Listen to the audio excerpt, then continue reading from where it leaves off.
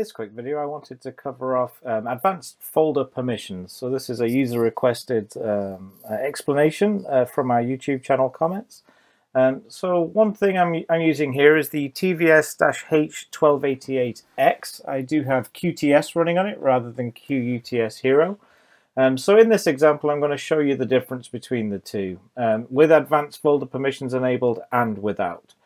So here on this one right now I don't have advanced folder permissions enabled. If I go up to in the control panel under the privilege, shared folders and advanced permissions, I don't have it selected at the moment. And what this basically means is when you're looking at your shares, so if I'm going to use the public share here that's created by default as an example, if I go across to the shared folder permission, it's really simply laid out, very few options. So here I've got the public folder there, I've got options for read-only, read-write and deny access, and that's really it that I can do. I can't really change anything else. Now if I show you within that folder, so if I go to File Station and go to the public folder, I have a subfolder 1 and a subfolder 2. So the only thing I can change without advanced folder permissions is the permissions of the main public shared folder, and whenever I change a permission at that public shared folder, it changes for everything within it, and I can't set different permissions within that folder. So if I was to come and enable advanced folder permissions, so if I go here and tick enable advanced folder permissions, says are you sure? It's going to enable it for all subfolders. So do I want to continue? I'm going to say yes. Please note that if you do this on a NAS that's been in use for a while with a lot of data and a lot of subfolders, it might take a little while for this to actually apply. As this is being done on a fairly freshly installed NAS, it's not going to take very long on this one at all. So that one's now done. I've enabled advanced folder permissions. So now if I go back to the shared folders option and click on the edit shared folder permission button, it looks a little bit different now. Got an extra column for special permission.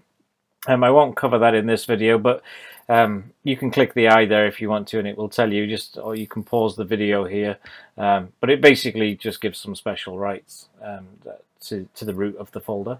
Now what we'll notice is there's a little arrow next to the public folder. So now I can have, let's say, read and write for the admin user, which will be propagated throughout, but now I can expand the levels down.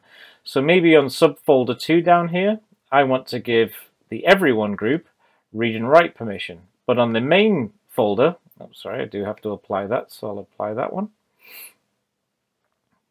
So here on subfolder 2, if I go read and write for everybody, I can apply that one.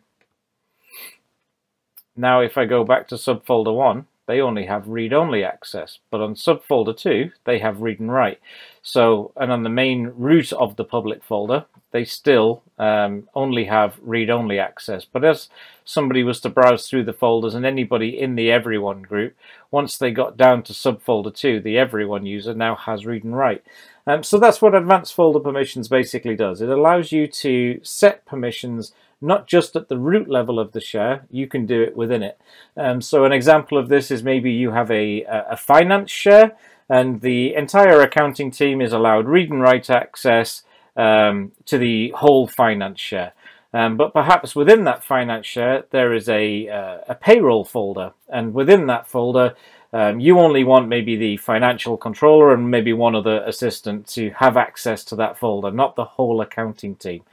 So in that example you could set everybody's group to have access, everybody in the finance group to have full read and write access to the main share, but then you would deny access for that group to the payroll folder, and then maybe just add the 2 users that need to be added that are allowed payroll access for the read and write for that folder. So you can set lots of different permissions within that, within the structure, not just at the root level.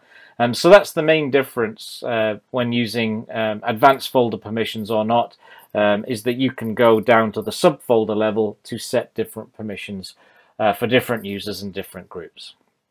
Okay, so if anybody does have any questions, please do let us know in the comments section below and I'll try and help you out.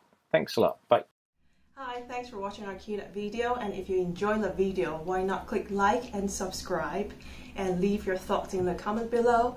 If you have any questions or you would like to see anything content in a future video, why don't you drop Craig and our team an email at youtube_uk@qnap.com. See you in the next one.